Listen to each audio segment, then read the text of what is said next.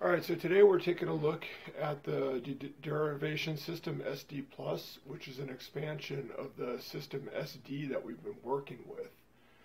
Now, typically the way this would go in like a longer logic class is that you would prove each of these new rules in the SD system, and then you'd be allowed to use them, and you'd expand little by little like that. But we don't really have time to do that, so we're just going to take a brief look at how some of these new SD plus rules would be derived in the SD system.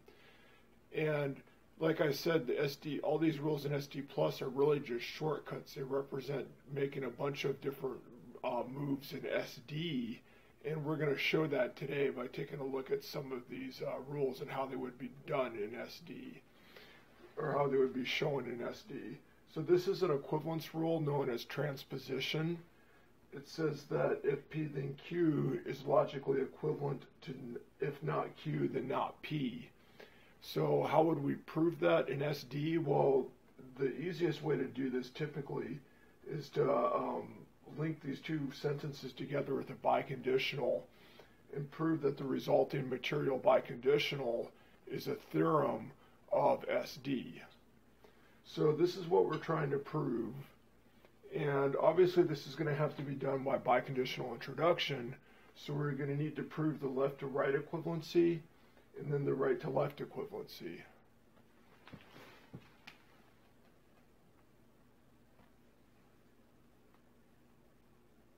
So we need to show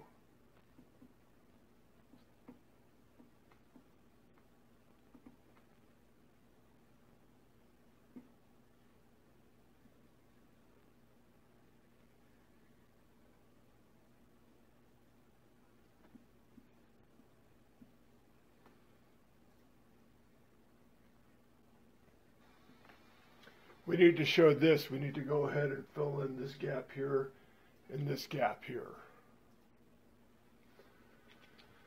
So our line 1 here is an assumption for purposes of biconditional introduction.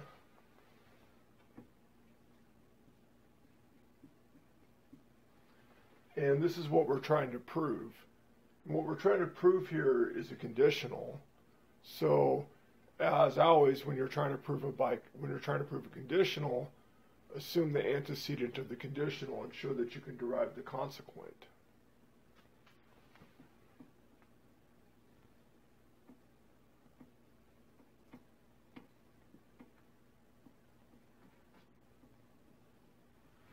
So we're going to assume not Q and show that not P follows. Now, how can we get not P here? Well, maybe if we assume P, we can show that assuming P causes a contradiction. So line 2 is an assumption for purposes of conditional introduction. And in line 3, we're going to start a new subderivation and assume P for negation introduction. And here we go. If we have P, we can get Q by the conditional on line 1. So line 4 will be Q. From lines 1 and 3, conditional elimination. On line 5, we're going to reiterate not Q into that subderivation.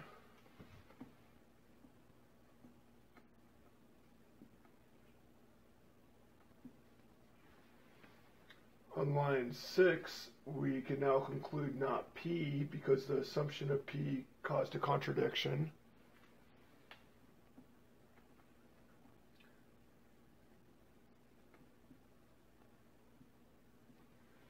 So we cite lines 3 through 5 and the negation introduction rule.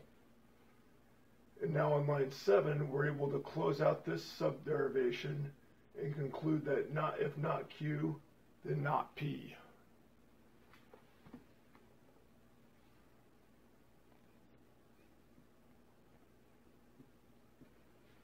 So we have this sentence on line 7 by 2 through 6 in conditional introduction. So we're done with the left to right direction of the proof. We're done with this top subderivation. Now we're going to go down here and get the right to left direction of the proof. So line 8, assumption for biconditional introduction.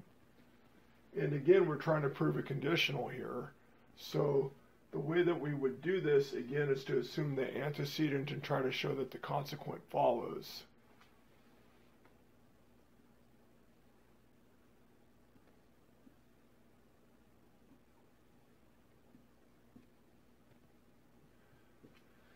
So we need to show that Q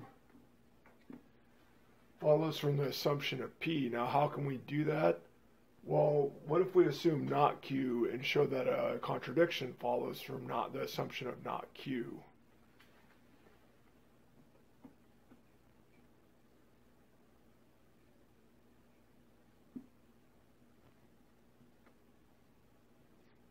So that's line 10 is an assumption for negation elimination. What we can do now, from not Q, by conditional elimination, we get not P. From lines 8 and 10.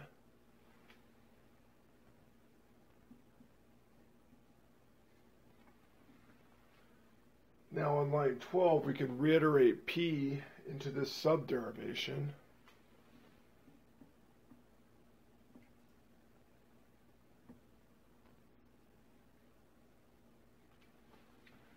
And now we're able to close this subderivation off, and we're able to conclude Q from lines 10 through 12, negation elimination.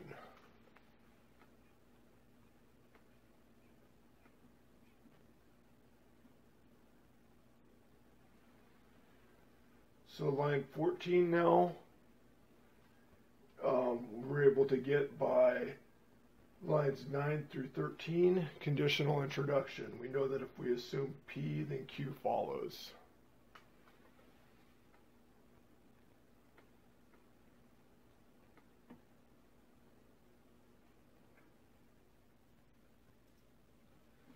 So 9 through 13, conditional introduction. And now we're done with this subderivation, and we're able to get our conclusion. If P, then Q is equivalent to not Q. If not Q, then not P. From lines 1 through 7. And 8 through 14.